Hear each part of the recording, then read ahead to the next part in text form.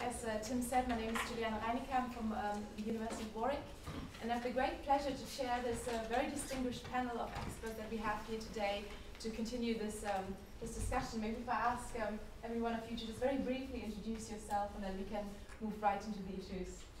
I'm Joanna Haigh. I work at Imperial College London, where I'm Professor of Atmospheric Physics and Co-Director of the Grantham Institute for Climate Change.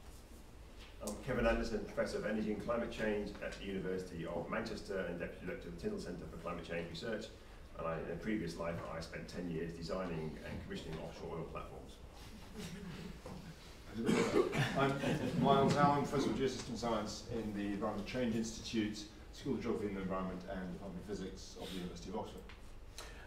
Jimmy Donaghy from the University of Warwick Industrial Relations Department. Not an expert in climate change, but I'm the chair of the UCU side of the JNC and chair of the UCU Superannuation Working Group. Okay, thank you very much. So we just have about briefly 1 hour for this panel discussion. So we just structure the discussion along the 3 themes that we set out in the invitation that was sent to you all. And then at the end we will have some time for open questions and answers. And in the meantime you have sent in some questions as well that I will try to feed into the debate as we go along. Yeah, maybe we can just start out very briefly by setting out the general landscape. So we all know that Paris was momentous, the COP21 held in Paris. And I would just like to ask the panel in terms of the basic climate science, what does this mean to meet the target? If I can maybe start with you, Joanna. Okay, so I won't give you a lecture on atmospheric physics, but the temperature of the globe, near surface air temperature of the globe has been rising faster than it's risen ever before, such that now it's 1 degree warmer than it was pre-industrial. That's 1850 or before. And we know that that's due to carbon dioxide because 2 reasons. One, the carbon dioxide concentration in the atmosphere is going up very, very fast. It's now higher than it has ever been since, well, perhaps at least 3 million years ago. And just to put that in context, humans haven't been on the globe for more than 200,000 years, so this is completely different life on Earth. We know that the carbon dioxide is coming from fossil fuel burning because you can carbon date it and you can see the fraction in the atmosphere that's old, so it's definitely coming from fossil fuels. And there's very simple physics of the greenhouse effect, which has been known for 100 years or so longer, and that entirely tallies between the increase in carbon dioxide and the increase in temperature. So that basis is very well understood.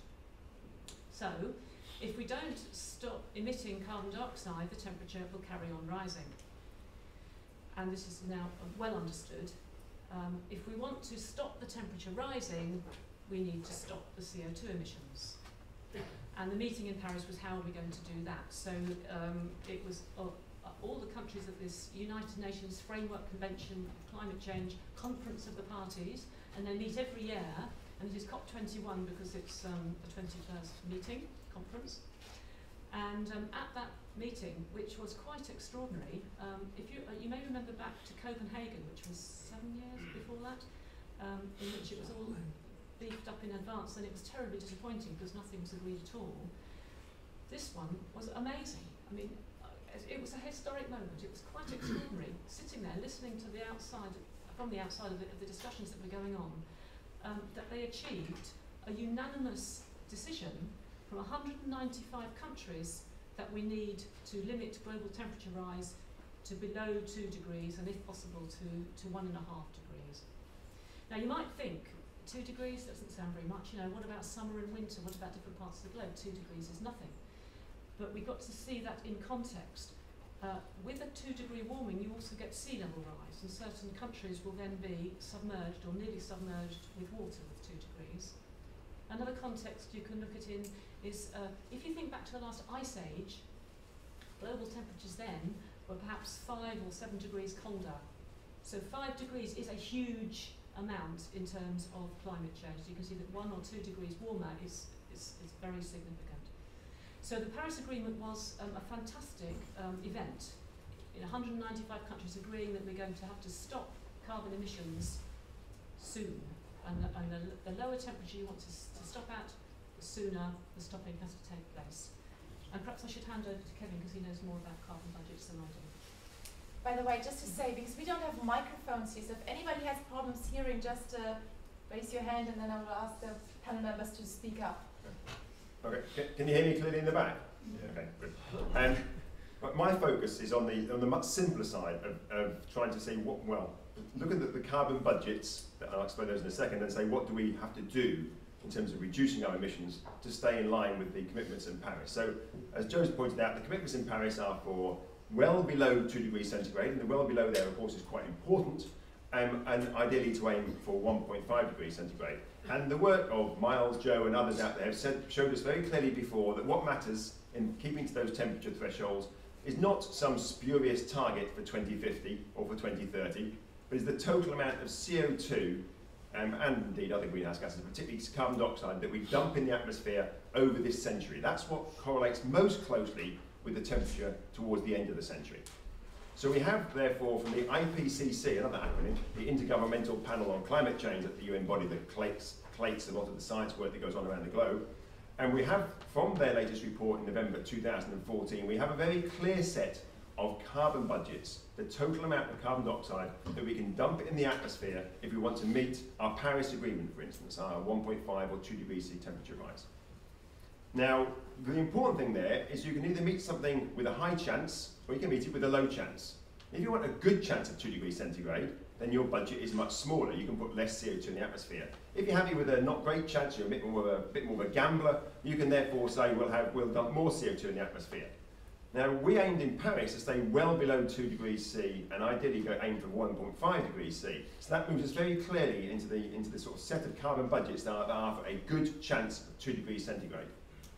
So you then start to look at those carbon budgets, and you then start to look at how much carbon we emit into the atmosphere from our use of energy every year, which is about 36 billion tonnes of carbon dioxide, about 40 billion tonnes if you add up all the CO2, into the atmosphere every year from our burning of fossil fuels. You look at the size of the budgets, and you can quite quickly work out, for instance, that when we have these carbon budgets for temperature, we get a bit of a range. There's always a bit of unscientific uncertainty about these things. But within 3 to 13 years, we will have used up all of the carbon budget for the probabilities, reasonable probabilities of 1.5 degrees centigrade. So that no longer is a really viable goal. So we're now looking at 2 degrees centigrade. The work I and others have done that says that we're now really aiming at probably an outside chance of 2 degrees C of warming, which will, as the International Energy Agency have said, will likely have anyway devastating consequences for the planet. So 2 degrees C is probably the best that we can now hope to go for. And then you say, well, what would that mean? What would you have to do? To do that, if you do the basic arithmetic around our emissions and our rates of reductions, that would mean that the poorer parts of the world would have to peak their emissions of carbon dioxide, which have been going up and still are going up at the moment, the poor parts of the world. They would have to peak those, they reach a top by 2025, and then start to reduce very rapidly thereafter, and be zero emissions from their energy by 2050. And then what would we have to do in the wealthier parts of the world? We'd have to do it a little bit earlier than that, because we have signed up on the basis of equity in Paris. We'd have to basically start our emissions reduction now very rapidly indeed, about 3 times faster than most economists say is possible with economic growth. And we'd have to be virtually zero carbon by about 2035. If you put those two together, you can just hit the outside chance of 2 degrees centigrade. The only real way around that, which has been discussed a lot now within the scientific community, is if there are technologies we can use in the future for removing carbon dioxide from the atmosphere, negative emission technologies. So if you do not believe in the idea of a future technology sucking CO2 out of the air in very large quantities, you are left with a very deep and radical mitigation challenge. And we have to remember in the end that climate change is an existential problem. Not quite so much for maybe people like us, but for poorer people living in more vulnerable parts of the world who are already struggling to eke out a living in their communities anyway. For them, the climate change that we are causing tonight by having the lights on in a room with no windows is actually going to affect their life very severely. This is an existential problem, and we have that balance between what we can do today or the impacts that other people will suffer from in the future. Thank you very much, Joe and Kevin. And I suppose the question now is, what is the role of investors like pension funds and like USS to meet this target? And maybe if I can ask Myles to comment on this point in particular. Sure. So I'm a climate scientist, but I've actually been involved for the past couple of years through the Oxford Martin School in an initiative to try and ask sort of what can climate science offer the investment community in terms of advice for this conversation that's increasingly taking place over the risks posed by climate change. You may have noticed one of the handouts around this little handout on what we call the Oxford Martin Working Principles for Investment in Fossil Fuels, and I hope you picked a couple up. And follow it up with you.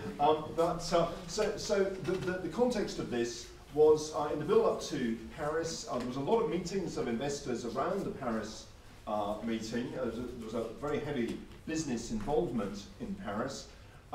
And Cameron Hepburn, Richard Miller here, if you want more questions about this, give everybody a wave, Richard, so you know who to ask. And myself, two of the people involved in this initiative. Cameron is the third, he's an eminent economist. And we were talking to a very large assembly of climate specialist investors. So these were all the people from their companies who had the climate brief. And Cameron, as a sort of fun starting point, asked the room, so everybody's talking about 2 degrees, but if we had to stabilise temperatures at 3 degrees, for example, how much do you think we'd have to reduce emissions by? And we did a quick vote. I won't embarrass people here by repeating that, but of course the correct answer is still 100%. You still have to get emissions to zero, no matter what temperature you're aiming for. But needless to say, nobody in the room got it right, or virtually nobody in the room got it right. Which revealed immediately that the investment, although there's a lot of interest in this issue from the investment community, even the ones who are engaged, even the ones who've chosen to come to an evening meeting during a COP about climate change, they haven't really necessarily understood yet, because it's obviously not the specialist top priority of somebody who's a fund manager, for example, haven't necessarily got the overall scale of the challenge. As Kevin points out, and Joe have pointed out, to stabilise the climate, we need to get emissions to zero. It doesn't matter what temperature we're going to end up at, and what determines the temperature we end up is the total amount of carbon we dump in the atmosphere in the interim. So what we've sort of come up with so far, appreciating that we need to keep this as simple as possible, are 3 asks of investors to ask of the companies they own. Which is, first of all, very simply, at what temperature does that company envisage its activities and the products it sells being net zero, being consistent with net zero carbon emissions? And as Kevin points out, net zero, the net there, could conceal a hidden assumption by the company that somebody somehow will be scrubbing carbon out of the system. But I think one can go on to ask the company, well, who do you think is going to do that scrubbing and who's going to pay for it? And that's a conversation we think investors should be having with companies they own. Second question is, if your company has if you're committed to 2 degrees or 1.5 degrees, what's your strategy for getting there? What do you think your company is going to look for? What do you think your company is going to look like in a world that's in a net zero world? Because, again, both company executives but also investors need to appreciate that world needs to come pretty soon if we're actually going to meet these temperature goals. And the third point, of course, critically, because we want to keep the interest of investors, and we understand that investors only really get interested if there's a quantitative metric involved, we want to know what metrics are going to be used to measure companies, how companies plan to measure their progress towards this net zero future. So that's what the Oxford Martin project is all about. Hopefully we'll come back to this. But these are how we as academics feel we can help investors engage with the companies they own to clarify how those companies are contributing to the problem and its solution. Great. Can I maybe play this back to you, and maybe David, you kind of started talking about how you engage with companies. I was wondering if maybe you could give us some concrete example of how you've engaged with companies in the past over climate change in particular. Sure. I can give you some recent examples. I recently had discussions with major mining companies, BHP and Rio. As I said, we hold these companies in our portfolio. They do have thermal coal and usually metallurgical coal as well within their portfolios, and specifically asked them how they were going to deal with the targets that came out of the COP, mainly the 2 degree, but more importantly the aspiration of 1.5 degree. Some of you may know that last year BHP Billiton published quite a detailed document looking at scenarios and potential implications of the shift to a low carbon economy for the company. And within that, it focused on a 2 degree target. Or what does a 1.5 degree target mean for those scenarios? With Rio, they have not yet published such a scenario document, but they will be doing at some point this year or early next year, because there was a shareholder resolution against the company asking them to do such. Doing that, actually, I think it's been voted on in the UK. They're now waiting for the Australian version of the company to have its vote. But that will go through, and they will produce the scenario. One of the issues that both of them came back to me and said is, yes, we're looking at this. However, we're waiting for the IPCC scenarios that will be coming out in 2017 to work back against as well. So they are both looking at it, but they haven't yet come up with any particular position as to what the implications of the 1.5 degree world will be for them. I think you have to look at these companies in the whole as well. So they do have thermal coal, but it's actually a relatively small percentage of their business. They have metallurgical coal, which we will still need if we want to have steel. But they also have, within these large mining conglomerates, metals and other materials that will be potentially part of the solution, whether that's copper you need to have in your renewable technologies or your batteries or whatever, or the uranium you might need for nuclear power plants, if that's one of the options that we're likely to need in a lower carbon economy. So when you're looking at mining companies, you don't just look at the coal bit they have, you look at them as a whole, and the exposure for some of these companies is relatively small. So that's a recent example of where we've engaged on climate change. Okay. Can I just pick up on one point there? I mean, metallurgical coal many companies and countries have sort of plans to decarbonise their energy supply, but the hard maths of zero means you can't be venting CO2 into the atmosphere for any purpose. And so when we produce steel in 70 years' time, we're going to have to be doing it in such a way that we don't vent carbon dioxide into the atmosphere. And I guess one of the questions we would love companies to be pressed on is, what's their plan? How are they? Because investing in the kind of process change or technological change that we required to get steel onto a carbon neutral footing, that's going to take a long time. And if companies are, envisage still producing or contributing to steel production in 50 years' time, that's going to have to be something they're going to be investing in now. So I mean, one of the questions we'd like investors to be asking is, for that section of your company, what's your plan? To quickly answer that, just add to that to include cement as well on that. Yep. Cement is the second most used material on the planet, and the process emissions are incredibly high from it. So just cement as well as And one of the other discussions we had with particularly one of those large mining companies was around CCS. Yes. And they are investing heavily in supporting the development of technology.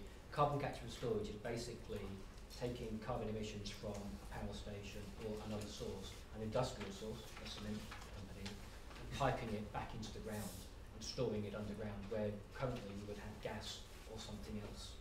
So the idea is you take this CO2 that would be otherwise going up into the atmosphere, you would then basically put it into the ground so it's stored forever.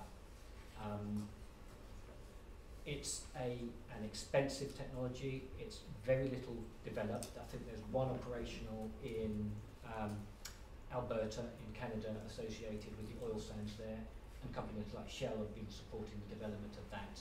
I think there may be another one in the Netherlands that might have been turned down. But the reality is it's very difficult to get this technology off the ground. But if you want to control emissions, particularly from heavy emitting processes, whether it's power generation or cement or steel or others that generate lots of CO2, one way to do that is to capture the CO2. Unfortunately, the UK government has just taken away the support it had for that. Many companies were working with the government to come up with a project to basically test the technology, to put the technology in place, and to build a CCS plant. But in December, around the COP, the UK government decided to withdraw its funding for that project. So that's why policy engagement is important, to make sure that they're made aware that having policies in place to support development of CCS, to support onshore wind, to support PV, is all essential. Is this a direct point? Yeah? Yes, I'm just wondering whether the USS made any representation to the UK government when the carbon capture and storage project was abandoned. No. Okay. Maybe they should. I think the companies all did, and they were the ones who were directly associated with the project. But, I mean, the nominal position of the government is that it's not been abandoned, that it's still open, that there's a plan is being made, it's being, I don't know what committee it's being shunted around. But I don't think it's too late for representations to get made. That if portfolios are exposed, if your portfolio is exposed to the lack of that technology, you know, if USS assets are at risk because we're not developing CCS and we're relying on its availability in 30 years' time, or even many fewer years' time potentially, to use those assets, then we can, you know, we can still be making those representations. I think it's, you know, it ain't over till it's over. And also point out. Okay, yeah.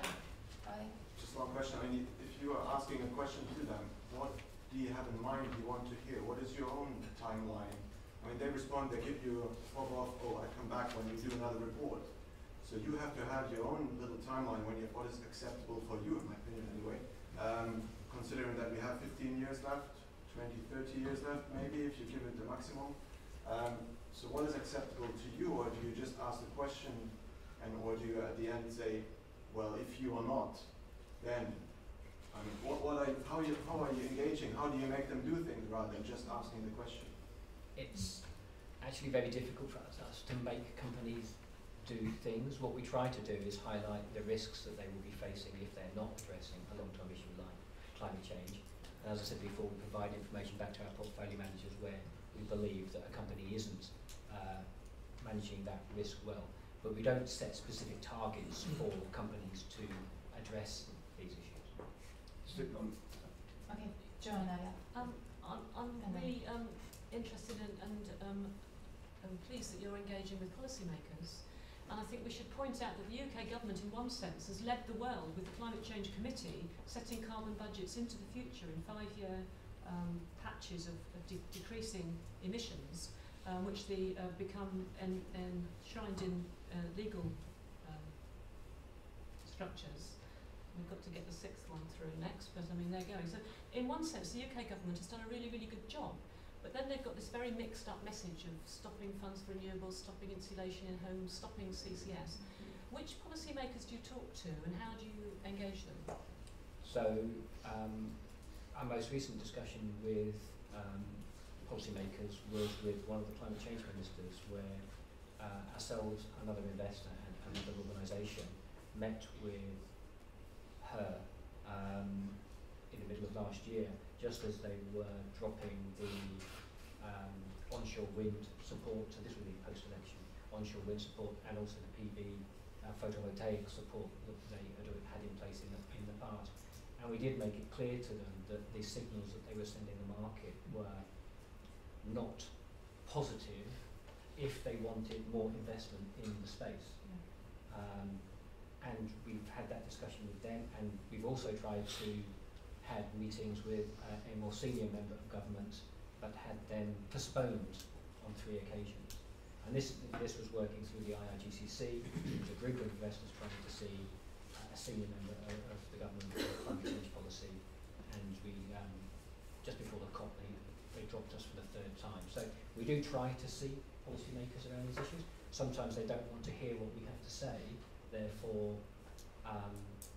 we don't get the meetings. We have met with Treasury in the past, we've met with other departments as well. So we do talk to various policymakers, not only in the UK, we also meet with them in Europe.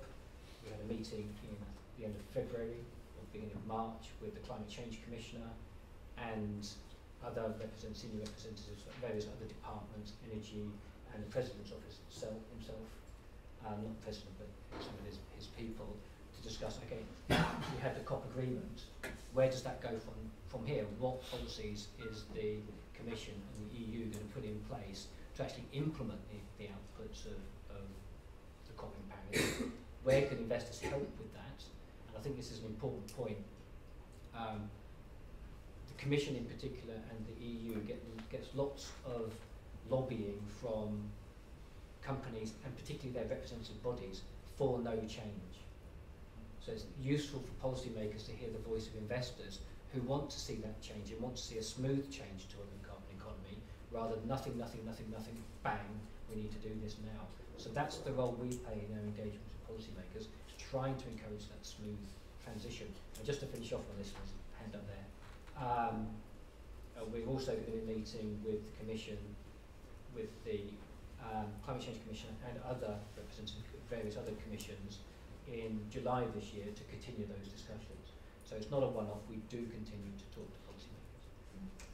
Okay, Kevin, you have also wanted to... Well, just quickly, that in terms of CCS, Norway has, at an industrial level, has been using it offshore for, well over a decade now. So that in a sense, the technology has been tested at the industrial scale on, I can't remember which platform it is now. You know which platform? Schleitner, that's right, yeah. Schleitner. So on the Schleitner field, it's been used for a long time. And actually it was incentivised by, effectively by a carbon tax. I just think the UK's position, I think, as Joe says, it's been heartening to see the UK actually has carbon budgets, but it is also worth bearing in mind, and to always remind ourselves here, the UK's carbon budgets are for a very low chance of 2 degrees centigrade. As they admit themselves, the Committee on Climate Change, they give the advice to government which budgets to use. They're for a 63% chance of exceeding 2 degrees centigrade, and they take almost no account of equity at a global level. So their assumption is still that the average British person in 2049 will still be consuming more CO, or emitting more CO2 than the average person around the planet, and certainly the average person in the poor parts of the world. The final bit, come back to 1.5, I don't think you have to wait for the IPCC here. The 1.5 degrees C, the budgets for that are in Table 2.2 of the synthesis report from the IPCC in 2014. Those budgets are good enough to be working with now, and they give you the clear range. So you can start to say, well, what would this mean if we had to start to play out the spirit of these budgets in our portfolio? What would that mean for those that investments in those sorts of assets? Now you could go further and say, well, okay, that looks very challenging. Let's imagine a scenario when we did assume certain levels of negative emission technologies, but it would allow you to do quantitative analysis with those existing budgets. You don't have to wait for the IPCC, which will be another. Well, you can measure things in time. I prefer to measure it in another 100 billion tonnes from now, probably when the IPCC report on the next 1.5 degrees C report. Okay, there was a hand up there. Yeah, it strikes me when you talk about engaging with policymakers in government or whatever, this is an area that perhaps you could work together with your members, maybe either directly or with UCU, if a combined pressure of you guys in suits and members, many of whom are probably retired and very intelligent with quite a bit of time on their hands, that between us all, we might be able to make those things go the right way rather than the wrong way. Can I just follow up on that? Perhaps it's for Bill and Roger as much as if we could sort of spread the questions around. But I mean, to what extent is the scope for investors coordinating your ask of both companies and governments? Because I mean, you're a top 50 investor yourselves, but it seems to me there's a sort of classic game theory problem here, that what's in the collective interest of all investors may not be in the individual interest of any individual investor, and so there's a need for coordination across investors in this whole space. And I think we do. So I don't think in this space where we're talking about longer term risks to which the economy as a whole is exposed, that there's any fear of either being accused of kind of cartel behaviour or indeed of us trying to game these issues against other investors. And this is an area where we have worked very closely with some of the other major UK investors in particular, like Railways Pension Scheme, for example. Yeah, I'm happy to provide more colour on that. When we set up the Institutional Investors Group on Climate Change in 2001, it was very clear at that point policy engagement had to be a key part of that. And we're still heavily involved in coordinating the activities of that group and working and advising the board in terms of developing what its strategies are going to be. That group is one that we frequently engage together with, and that we work with Railpen, we work with other UK pension funds, we work with the big Dutch pension funds, big Scandinavian pension funds. We all, particularly in a European context, sometimes the UK voice isn't one that's heard very loudly for lots of reasons. So engaging with other European funds is critical in getting that message across. This is all investors. It isn't just the UK or just the Dutch. I think the other thing is that actually going in as pension funds as well as asset managers, pension funds we represent across, well, particularly the Dutch funds who have millions of members. We have 350,000 members. The BT scheme had 350,000 members. Pension funds tend to have a lot of members which is who are voters. So when you're talking to policymakers, that's actually quite a strong message to get across. So we do very seriously, and we take that global as well. The various investor groups that there are has formed, the investor climate change groups have formed a central group to coordinate policy activity there as well. So when we provide a statement for the COP, that's pulling in the big US funds, the big Australian funds, New Zealand, a very small number of active emerging market pension funds as well. So it's sending a message from investors around the world that this is an issue that governments need to address. So absolutely, we work with other investors to make sure that the voice is heard across. Okay, thank you very much, David. So you said from policy is one of the 3 areas of responsible investment that you outlined. If I just come back to the management of the portfolio, because a number of questions have been submitted by members in advance, and a number of those were about the Asset Owners Disclosure Project, which assesses the world's largest investors in terms of their climate risk management. And so USS has, in the latest edition of those, fallen by 66 places to number 82. And so Robin Saunders asked the question, there were a number of questions on this, I just picked this one out. What aspects of the investment policy of USS has resulted in such a dramatic fall in its annual ranking of climate risk management? If you could just explain to the members what's nothing that we have done has changed our ranking.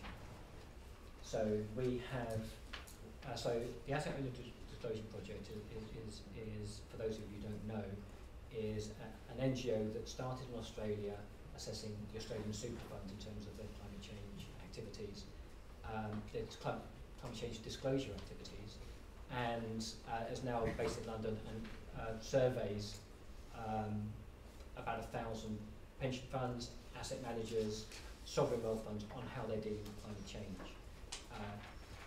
They sent out a survey of which I've got a copy of in my bag. I was going to wave it, but it's in my bag. But it's a very detailed, very onerous survey that would take us an inordinate amount of time to complete. So USS took a decision early on in the development of the ODP that we would not complete the survey. What we would do is we try to be transparent in what we do in terms of climate change and put more information on our website about how we're addressing climate change risks than any other UK pension fund.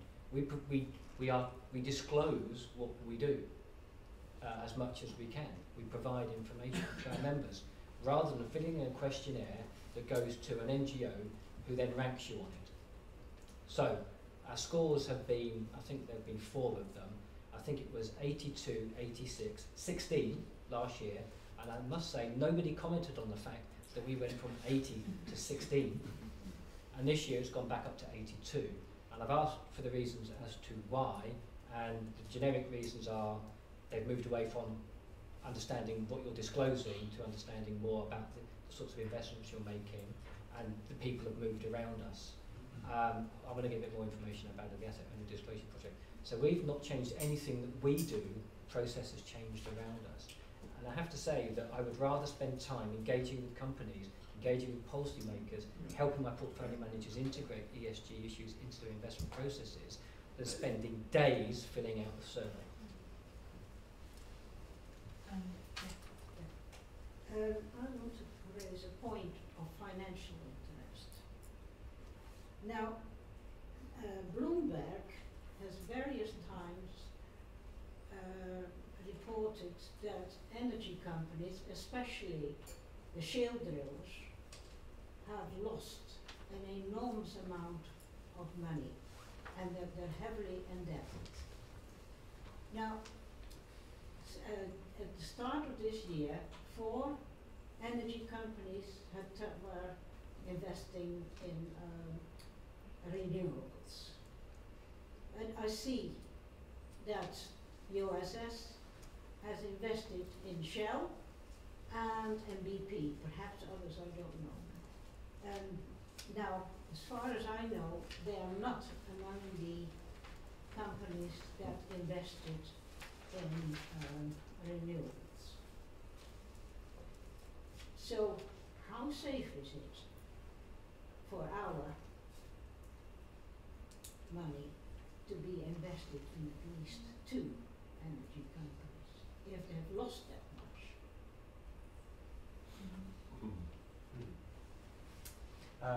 Can I just, on one particular point, both BP and Shell do have very large renewable businesses embedded within them. They don't talk about it very much, they don't draw out the financials, but both of them have multi-billion-pound biofuel businesses. So they take plants and convert that to fuel.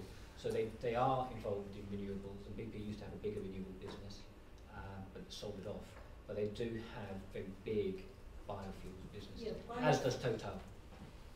Is there biofuels from oil from plants? It's from plants. That's what got Indonesia became the 3rd largest emitter because of the demand for palm oil. Largely not for biofuels, largely for other. That's not what my documentation has. We should be eating plants, not driving cars on them. BP did go from their beyond petroleum phase, which cost a fortune just to rebadge it, and then it pulled back from its renewables portfolio, except for the bio one, and that's partly because it knows how to do the bio one. It looks like what they've been doing for the last 100 years, as the other ones that they pulled back from. So I think both BP and Shell have not had a particularly good record in trying to move their portfolio from hydrocarbons to renewables, to genuine renewables, not the biofuel ones. Can I push back to the question here, though, on the risk and where you see the risks here? We've got a bit divergent on the biofuels there. Yeah, okay, so I think the question is that all energy production has suffered, and it's largely because the oil price has fallen from a peak of almost $150 to somewhere $40 to $45 at the moment. And that has hurt renewable energy businesses, and it's hurt traditional sort of hydrocarbon businesses. So being underweight energy, as our portfolio has been a good thing to have done, certainly in this period of time. I think we'd probably assess that there are certainly risks and there are certainly reward potentials somewhere in the energy sector, and that's a determination we make sort of on an ongoing basis. Yeah, the debt stood at fully $235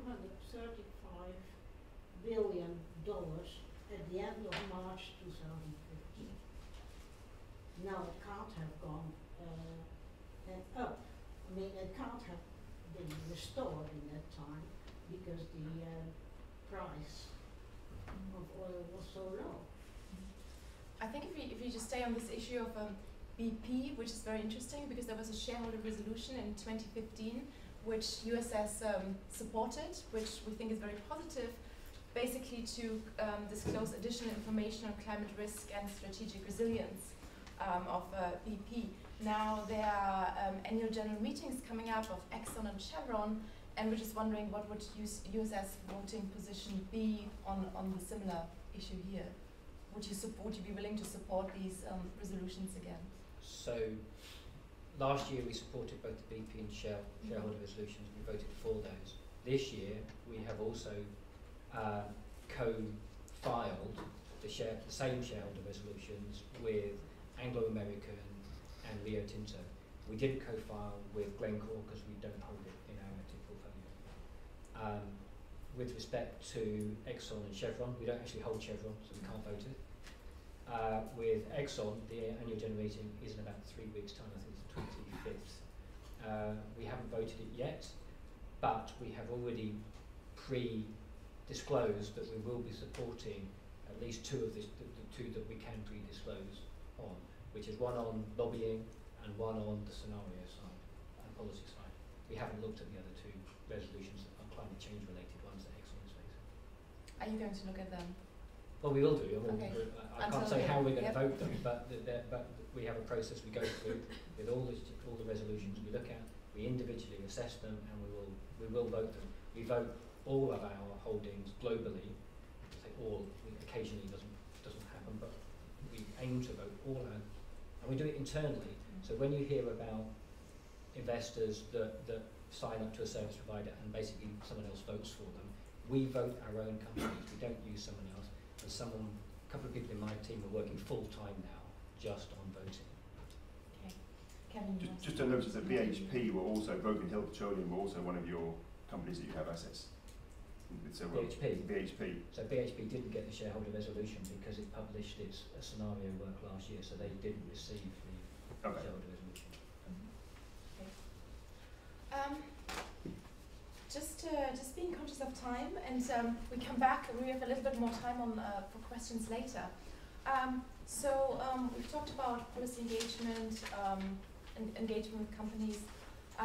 We now move a little bit to the question of material change in the portfolio, and maybe if Kevin, you can lead us on this topic of what is it that we would like to see in our investment portfolio to tackle.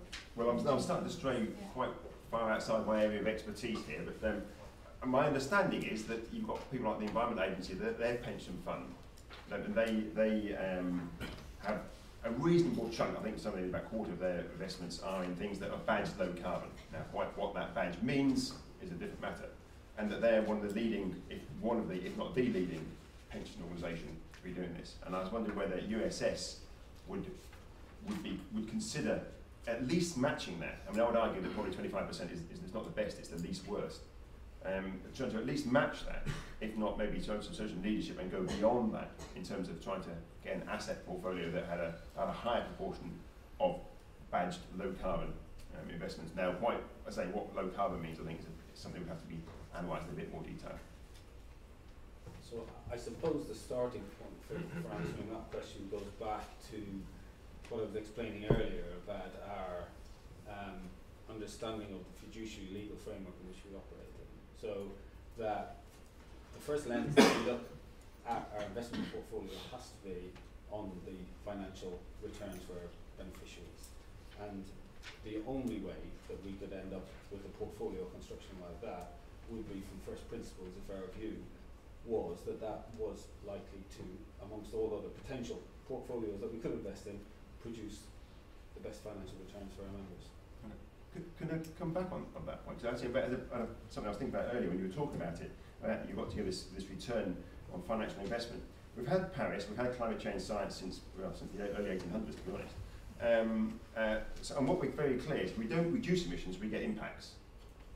So when you have this idea that you have to get a return on financial investment for the members, for people like us in the future, if you can demonstrate now you get a financial return, but that financial return destroys the environment at such a level, when I get to be my retirement age, which is not that far away, it's depressing, and when I get to retirement age, the climate has been damaged to such a level that my financial situation is much worse because of the investments that USS made on my behalf 20 years beforehand.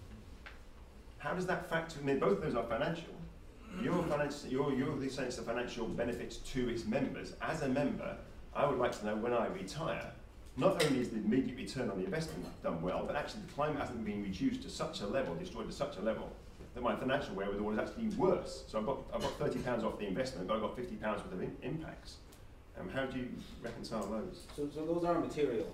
Those are all material considerations. Again, I don't know what you want to come in, but I would say that the further out, the more difficult they are to assess.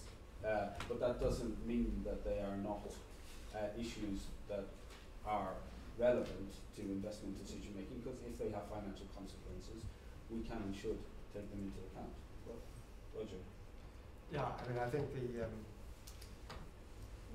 we have a pretty long-term frame of reference for an asset manager. We have 5-year sort of performance review periods. I'd like that to be longer, and then these things play out more fully. But I'd say that we're not in the short-termist business. So we haven't developed today the conviction that the highest returns that we will be able to achieve for the fund will be through a particularly top-down, low-carbon portfolio. We are doing quite a lot of work on the theme of carbon. I think it's sort of like the theme of the year in our fund in terms of the measurement of our carbon exposures, and moving on and looking at the risks that those carbon exposures present. You can speak up a bit. Excuse me. I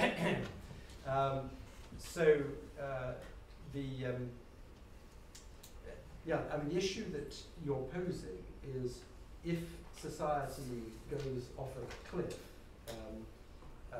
that would be a very bad thing for all of us.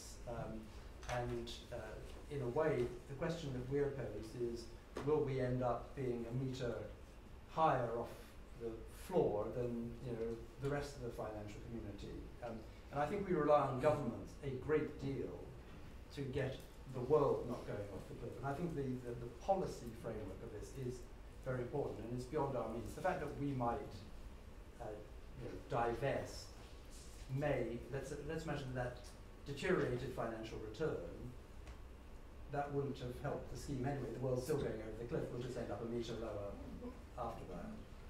Can I chip on this? Because you mentioned earlier on that only about half of your portfolio, if I'm right, is in equities and these sort of traded companies. So when you're making a real estate deal or buying some sort of long-term infrastructure asset, do you have a price of carbon? That most assets have the asset will generate carbon, and many companies, when they're making investments like that, use a shadow price of carbon.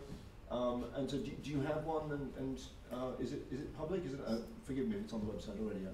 No, I don't think it is public.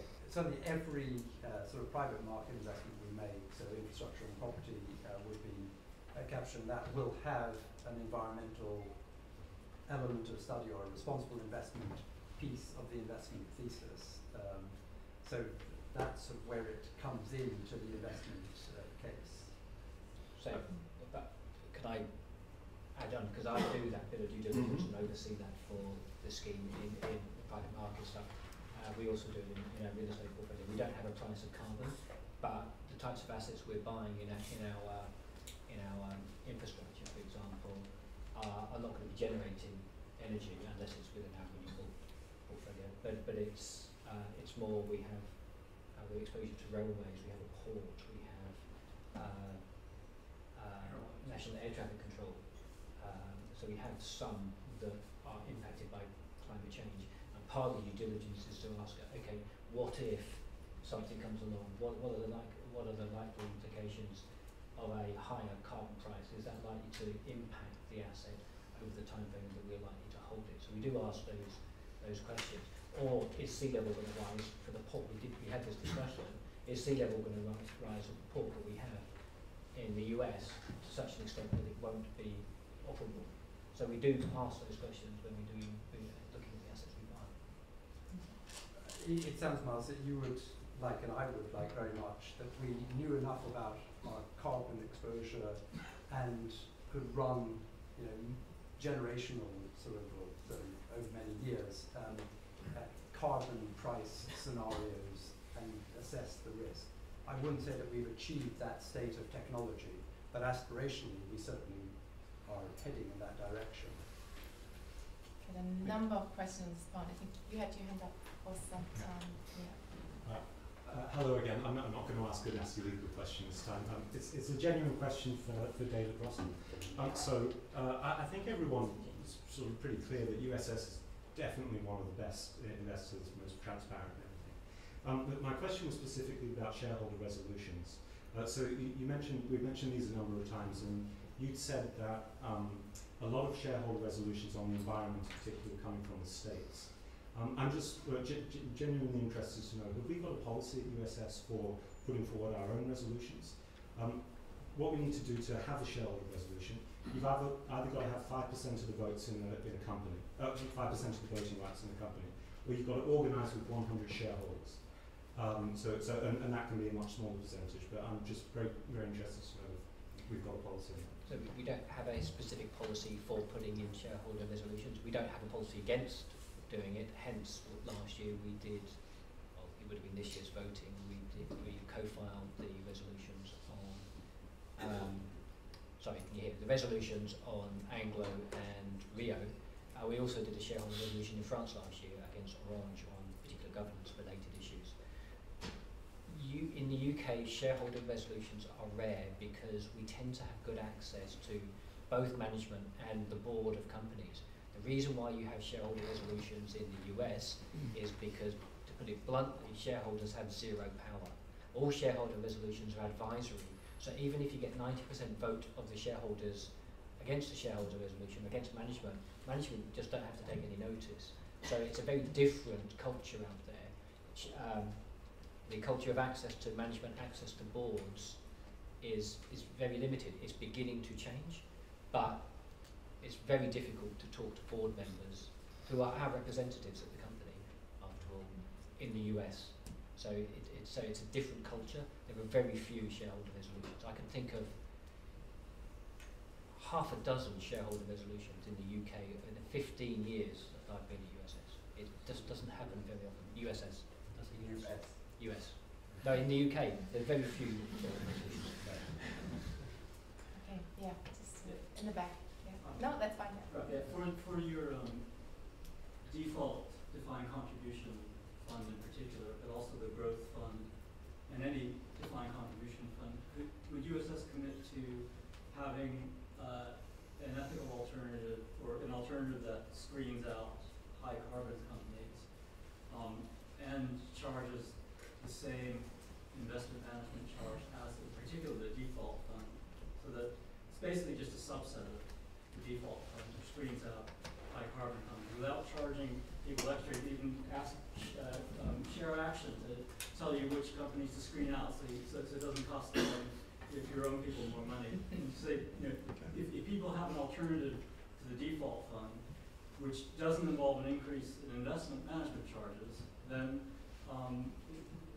I think that might actually be quite an attractive option for an RPU. Of course, they have to realize that there may be the risk that they'll get less returns, and then we could eventually have a fair amount of information about the returns on the default fund versus that subset of the default fund. So we've done a lot of work in this space, as I think you probably expected that we would. We've surveyed membership. We've got, I think, what we consider a very clear mandate from a very high proportion of people who responded on their concerns in the ethical investment space. And we have taken that mandate and we've gone to the external market looking at what's available. I think we need to say, in the first place, we will not be managing the individual funds in the defined contribution pension scheme in-house in USS in the first instance. We'll be doing largely the asset allocation work, but because we're set up to be a defined benefit fund manager, it will take us some time to put the infrastructure in place to manage funds that have to be priced, for example, on a daily basis and have that level of liquidity. So the initial fund management for the DC funds will be external fund managers, with some asset allocation being done internally by Roger and his team. In order to, so we got what we felt was a very, very robust mandate from the members about the ethical component of the self-select funds that we put on the platform.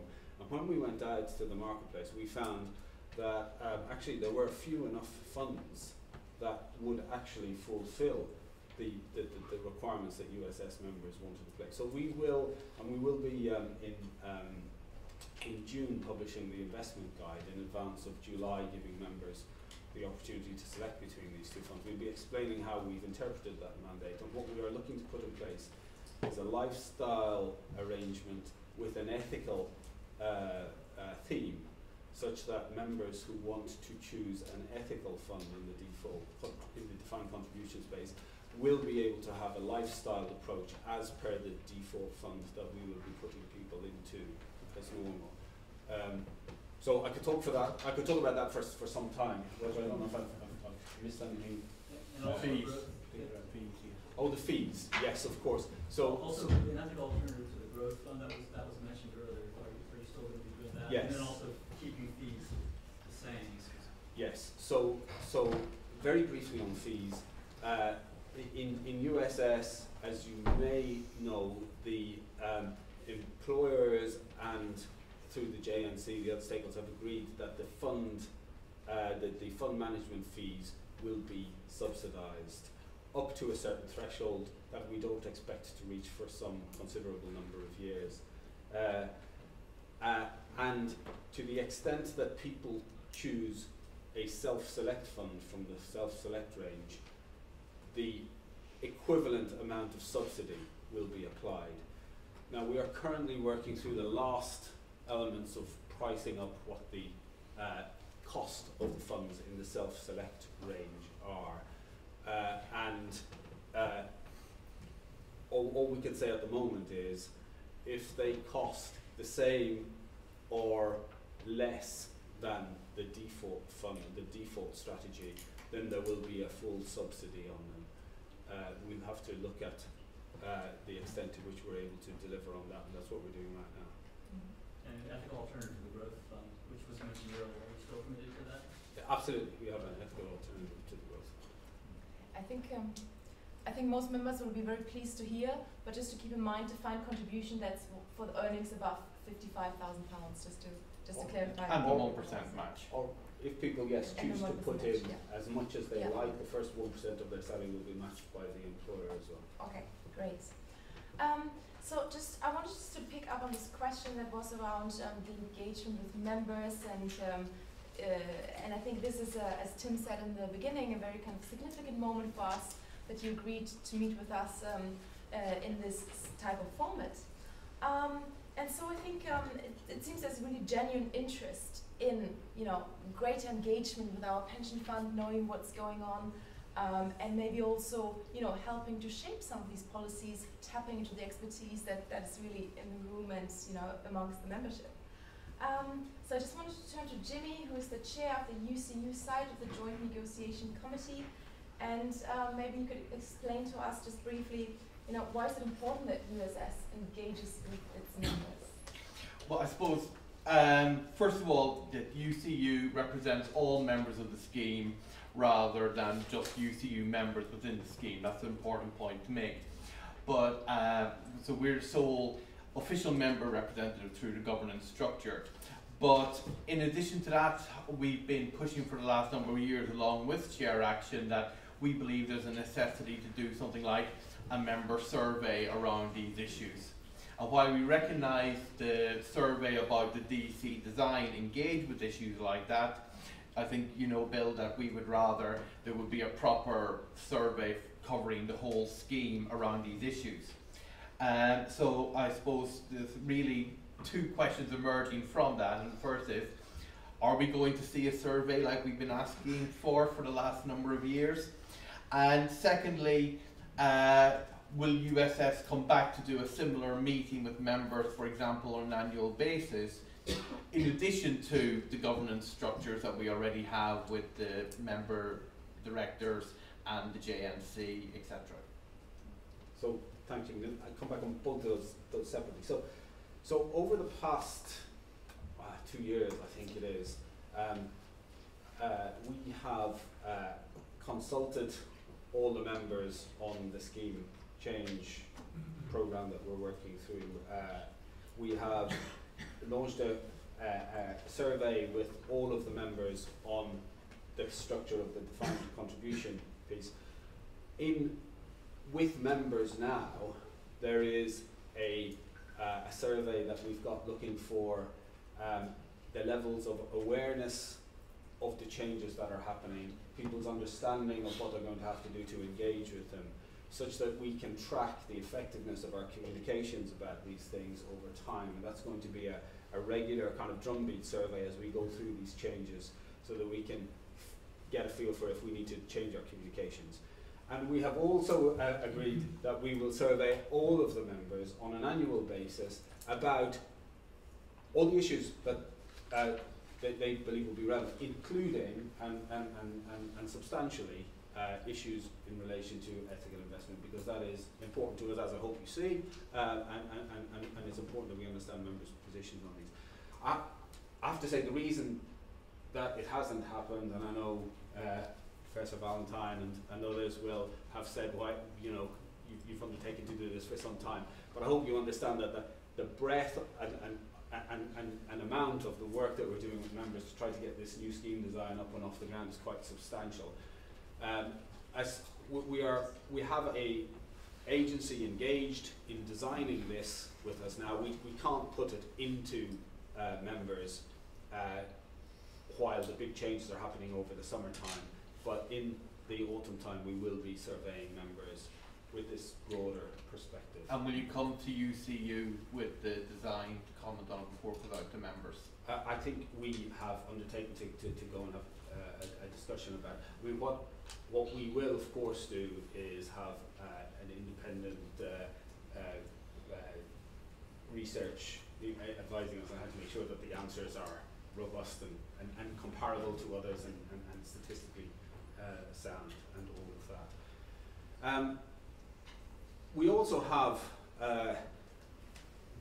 we're also trying to reach out quite substantially to members, particularly active members in institutions, and indeed through the process of scheme changes going on, we will have, we're bolstering our work running seminars and engagement workshops in institutions with more people to go and talk to members about, yes, what's happening in scheme changes, how people should understand them, what they might want to do to respond to them, and also pick up on other issues that members want to raise. So in an institution near you over the coming months, there will be seminars and workshops and working with the institutional administrators.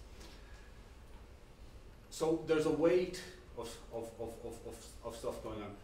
I find events like this hugely helpful, beneficial. I think hopefully it's a two-way sharing of information and learning space, and I would be happy to do that, and I think I speak on behalf of all the executive, to come to these events, these type of events, and share. My personal view is I think they are more valuable when they are on issues like this. You know, we've had 2 hours. We haven't even got close to unpacking this particular issue. I have to say my concern about a broader kind of come-all-ye type event is that you just won't even get to deal with any issue in reasonable depth. So what I would say is I'm happy to turn up at events. I think I prefer if they're events where we can deal substantively with issues like this one, and I think that might be a template for a way forward. Okay, that's really wonderful to hear. So I think most of you will agree. So we have a few just minutes left for just open questions, and yeah, some of you have been already had your hands up. Thank you very much. I want to echo those comments. It's so fantastic to have this opportunity to engage with you. I think that's fantastic that you have come out. And I also particularly know the hard work that went in to helping make this happen behind the scenes for UC, and also the share actions, so particularly George and Jamie deserve some thanks there. So I just want to unpack a comment, Mr. Gavin, that you made in your presentation, which was this. The question, and I'm loosely quoting you, the question is not how USS can decrease global climate change. The question is, in the context of material risk to financial investment, what is the appropriate response? I just want to unpack that for the moment because it seems to disclose a certain conceptual mindset which I think needs to be addressed head on if we're actually going to move forward at all. So the first thing I want to do is just reassure you that since the Paris Agreement clearly includes and indeed mandates non-party stakeholders, and particularly explicitly investors and those in the private finance sector, to work with governments to reduce global greenhouse gas emissions, it is actually your responsibility. I want to reassure you about that. Roger, I think, picked up that point that really you're looking to policymakers to tell you what to do. There's that sense that if it's not happening at the policy level, then you are acting on your own. You are literally 1 metre above or below the rest of the financial sector. But policymakers have spoken, and they spoke at Paris, and they've spoken at the national level too. And what they've said is we need to live in a world that is well below 2 degrees. So that plus the explicit mandate in the Paris Agreement that non-party stakeholders, particularly investors, need to help that to happen, puts it in your world. So that's a reassurance. The second thing is there is a question on that first part of your, the second part of your statement, Bill, which is the understanding of climate risk as a financial risk. And in fact, Financial Stability Board and the Bank of England just recently, in the last 12 months, and particularly a lot of activity on this issue in the last month, have stated pretty clearly that climate change risk is in fact a financial risk, which puts it out of the ESG, the usual ESG ethical bag, and into the financial bag. So that notion, spoken by some really very serious players in the finance circuit, that climate-related risk is finance risk, means that that question that you posed but didn't answer, Mr. Galvin, in the context of material risk to financial investment, what is the appropriate response, needs an answer. Do you feel you have an answer? And if you don't feel you have an answer, what information do you think you need to be able to give it? Very happy to. I think I probably got in before you though on that one, saying that acknowledging that climate change risk is a financial issue and something that we take, as I hope you've seen, very seriously. It is relevant to the decision making that we make about how to generate the best investment returns for our members, and we've tried to explain how we factor that in. So just to be clear on that.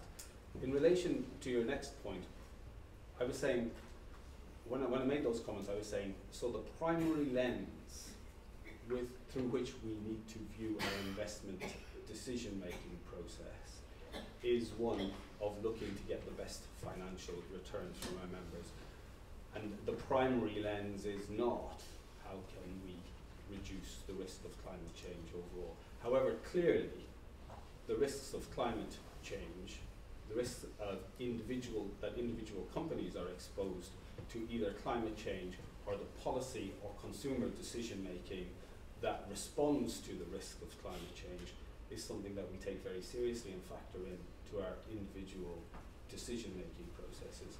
And indeed, as Roger outlined earlier, the overall exposure of USS's portfolio to the risks of climate change or to the policy or consumer risks of responding to climate change is something that we're working very hard to understand.